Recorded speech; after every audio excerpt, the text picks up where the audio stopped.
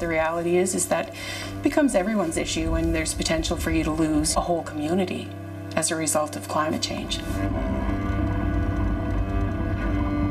I've seen grown men crying, seeing their investments in property disappearing underwater. Hopefully something can be done. I worry about my nephews and the younger people in generation. I don't have to worry about trying to find good drinking water and trying to eat, survive. I mean, it's going to be tough. Lennox Island is a snapshot of things to come. We lose Lennox, you know, we lose a lot.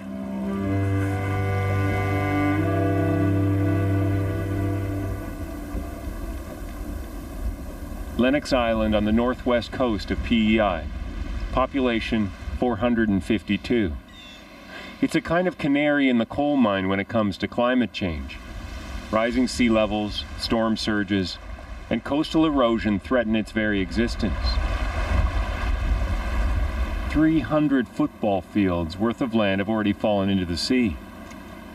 In Canada, it's one of the places where you can see the effects of climate change right now. That's why I've come.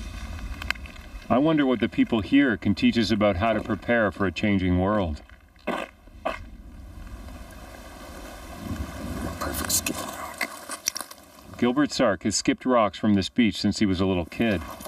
Now he's the local community planner, and he's focused on his island's uncertain future. Tell me about Lennox Island. What does it mean to you? Lennox Island, it's my home. This is where I grew up. It means everything to me.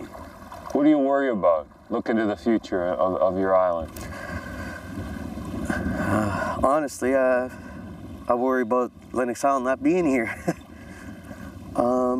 I'd say in my sons and my daughters, maybe in my grandkids' generation, there'd be no Lennox Island, you know. It'd be eroded away if something's not done. I mean, can you beat the sea? No. You know, the water in the sea, rivers, whatever, it's always going to find its way around. What's interesting is that in a time when some people still debate climate change, Gilbert tells me that on Lennox Island, they're all in. We're putting our voices out there, and hopefully, I'm not saying that someone's going to come by with a miracle idea that's going to solve all our problems, but maybe somebody will be actually working on that miracle idea.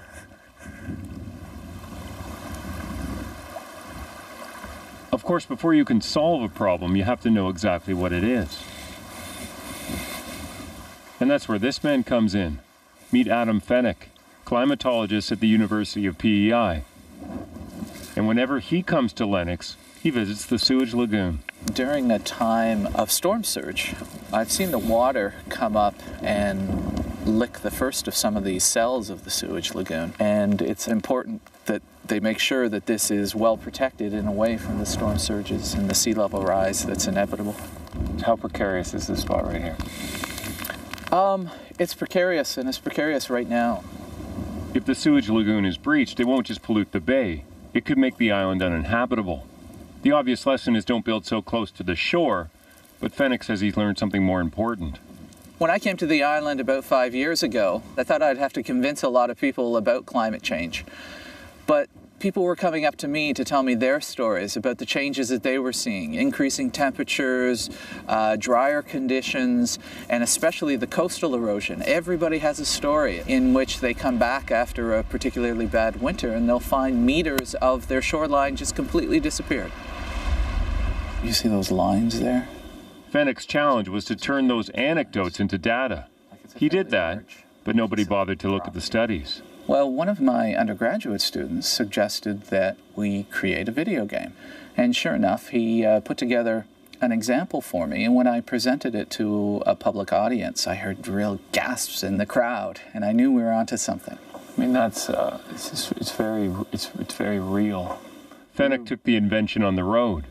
He plugged in the 1 meter sea level rise, predicted by the International Panel on Climate Change by the turn of the century. He added storm surges and showed people what their land could look like. It really touches people on not just the intellectual level, but on an emotional level as well, that causes them to cry once in a while when they see something that they value and love being impacted by rising sea levels. So it's the road you drive in on. When Fenwick put the latest projections onto Lennox Island, the results were startling. We're going to raise up the sea levels up to 1.5 meters, and you can see what some of that means as a permanent water level, that certain homes disappear, and certainly the sewage lagoon gets compromised. And these are realistic impacts. These are conservative impacts. They're not, ridiculously exaggerated impacts. Now, if we even add the factor of a storm surge on top of that, if we raise the water levels another 1.5 to 2 meters, you can see the significant devastation or flooding that can occur to Lennox Island. The island itself is not even recognizable.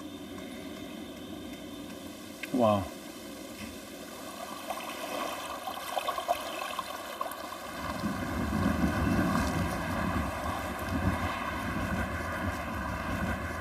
The place the people of Lennox Island decided to protect first was their graveyard. When I come to Mom's grave, it's, I don't know, I get emotional, you know. A lot of my family's in here, actually.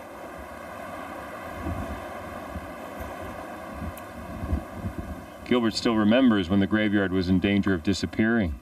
When I was younger, we used to make jokes that sooner or later, while we're swimming down at the wharf, we're going to be swimming with some of the caskets that are going to fall out because of the way it's eroding. So yeah, it's a little scary. This is the repair job that they did to save this bank in here. The community spent a lot of money to protect this spot, even though Gilbert admits it's likely only a temporary solution. Their burial site is saved for the time being. So I'm extremely happy on that part. The graveyard on Lennox Island shows that fighting climate change isn't just about securing the future of a place, it's also about saving the past. Right. That's an arrowhead. So that would have been found, you know, somewhere throughout the community, and this would have been used as the tip of a weapon. It's Jamie Thomas's job to make sure the island's cultural heritage doesn't just wash away. What does it matter to preserve all these things? Like, this is really who we are, you know. I know that, a house doesn't determine who you are, or some type of monument doesn't determine who you are, but this has been home to our ancestors, you know, whether they lived in a wigwam or they lived in a tar paper shack or they live in one of the homes that we have here now. This is where our people come from. And so that loss of, it would be devastation because you've lost where you come from. It's human nature. When there's uncertainty, we all reach for what we know, for where we come from. And it's the same here. And it's funny how a simple thing like baseball is one of the things on Lennox Island that shows what's been lost. Gilbert Sark tells me they used to play out there where those boats are now floating. You can see all that grass there behind the stone crab deck. That was thick one time. And now it don't last as long now. Higher tides, and she takes it out in big hunks now. I still remember coming down to NTI's when I was a kid. They were doing ceremonies over there. Yeah. We'd be playing all out in front. Yeah, it's quite close now. Won't be long they'll be moving those houses back. Yeah. There goes the neighborhood. Are you taking your coffee, Gilbert? Just cream.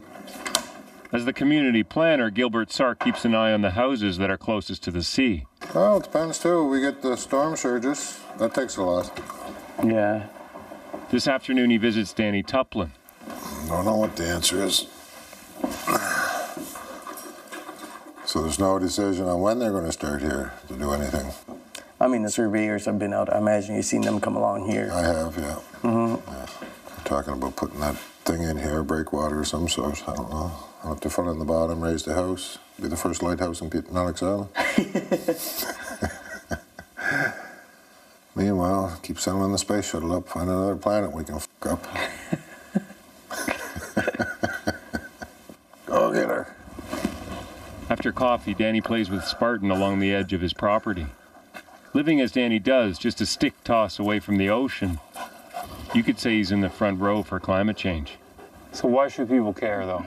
Like if I'm in Vancouver, I turn on the TV, I see this, why would I care about what's happening in Lennox Island? Well, it's going to come to you soon enough.